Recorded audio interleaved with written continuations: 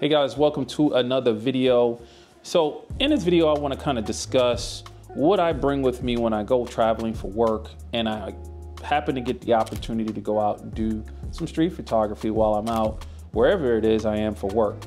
Now, as you guys know, I love going on the street and taking images of people, but when it comes to traveling, I tend to feel you need to be more specific in what you're going to bring because of limitations, right? And limitations, I feel, always help you create more.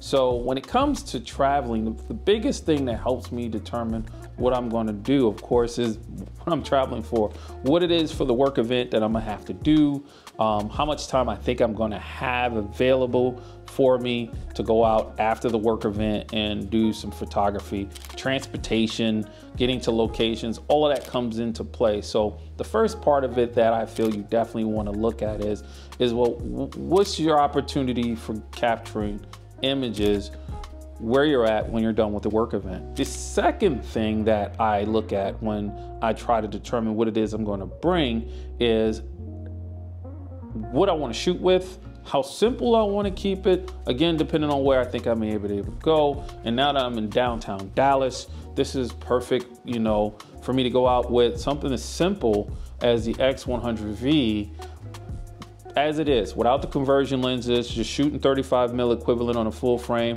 point and shoot, got it to my hand. I'll have my nice little strap here that I will put on there for added security while I'm walking around, getting some images, getting some video with this wonderful camera, keeping it simple so I can basically maneuver without any concern, if you will, because I am in a different area. And again, part of the first part of what I said is you want to know the area, how secure you think you're going to be. And second, again, would be, you know, I know that I want to keep it simple here and have my gear close and tight to me, have the gear simple and not be fumbling with a lot of stuff while I'm out going ahead and getting some images. So the second thing for me would be, when considering the gear after you looked at all of that other stuff with location, is whether you want to keep it simple or whether you can go a little bit more in gear because of where you're at and the security and in the subjects that you're going to be going after, right? Excuse me. The other thing I bring with me, because I'm a content creator, is something else to help me capturing the content, right? That's what us YouTubers do. So right now I'm actually filming a talking head piece for this video on the Pocket Osmo 3. I just picked it up and this is actually me testing it out right now for the first YouTube video for the channel. Again, for those new to the channel, I am Warren C. I do street photography mainly, and this channel is about me going out and doing street photography with my Fuji gear. Welcome to the channel, all the new subscribers, and thank you for the continued support for the existing subscribers. So as I digress and go back into it, the other thing I do is I want to make sure I'm bringing something to match the gear that I'm going to actually shoot and create with. And for me, the GoPro has been an integral part of that. But recently I've been having issues with the batteries, like most people. Most recent is it'll be a full battery and the GoPro will see it, and then it will just shut off because it doesn't see it.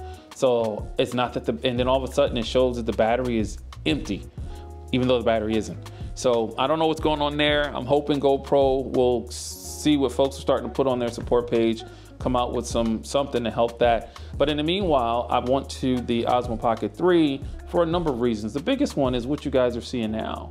Is one, it's a gimbal stabilized camera and it's following me. There's no extra I need to do to this. I don't need to get a gimbal with some type of sensor on it that'll follow me with a camera attached. This thing is very pocketable, very versatile, very easy to handle and deal with. So that's the other thing. I'll bring gear that's gonna match the size and functionality for me, but that whatever that level of discreetness, if you will, I want to apply to my actual gear I'm going to get images with. I want to also try to apply to the gear that I'm going to show me getting that information, creating that content, if you will, for the channel. So right now I have the Osmo Pocket 3 and it's working great right now. After that, the next thing really is the bag. I gotta make sure that for my trip, I'm not just packing for me to go out and do photography, but I'm also packing for my work trip. So I have a timber bag here, and I'll put in the comments what the actual style of this bag is, but this is it right here. I'll move back so you can see it. And there it is right there. It has 3 pockets, 1, 2, 3, I should say, compartments. The biggest one is where the laptop goes. And also you could put my iPad in there, but I don't. I generally just put my laptop in there. The cool thing about this bag that I got, and I love that I saw the ad for it on Timber's website, is that it comes with a travel bag for your camera gear, for a small camera setup. So for me, if I decide I wanted something a little bit more extravagant than my X100v, and what I mean by that is something with interchangeable lenses, I would literally pack my XS20 in with a lens or two in that and bring that instead of my X100v to go around and shoot. And the cool part is it's a bag, so with a strap. And so I could take that bag with me. It has compartments in it. Now, unfortunately, I don't have it with me because it wasn't part of my planning for this trip, but I'll again put the links to it, show some pictures of it. I love this bag. This bag is worked for me in a number of ways, not just for work related trips, but also for personal, where I've been able to use this bag to carry for 2 functions, a work related function in this case, and a personal function of going out and doing some street photography where I'm traveling to go work.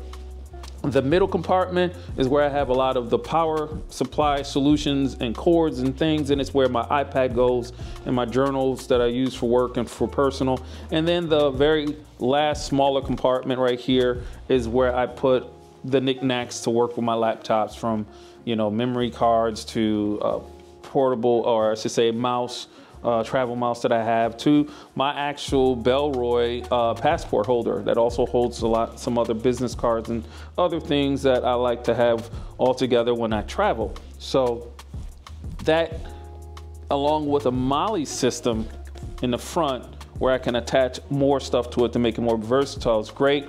The side compartment has 1 on each side, but this one is a zip one, and that's where my X100v goes. And on the other side right here is where you can put bottles and stuff, and it has an elastic stretch to it. And this bag is awesome. It stands up on its own. It comes with a rain cover, but I've seen it hold off rain pretty nicely without the rain cover, so I don't even keep the rain cover in it anymore. And I really like that bag. It's doing everything I needed to do. That would be the linchpin for traveling for me and the type of gear that I bring. Other than that, that's it. When it comes to traveling and wanting to do photography, I generally tend to keep it simple with either the X100v or the XS20 with a lens or two. And if I bring the XS20, I'll use that bag. I'll either have the Osmo Pocket 3 now for the talking head piece and some POV, or I'll have the GoPro with me, if not both, because they're both small. And again, to get talking head and POV and such. Like, comment, subscribe, guys. Like I said earlier in the middle of the video on the promo of the channel, tell me what you think about what my setup is, and let me know what your setup is for those that definitely go and travel, and also try to get in some street photography or photography for personal gratification while they're out on a business trip. With that, you guys have a great rest of your week, great weekend, and I'll see you guys on the next video.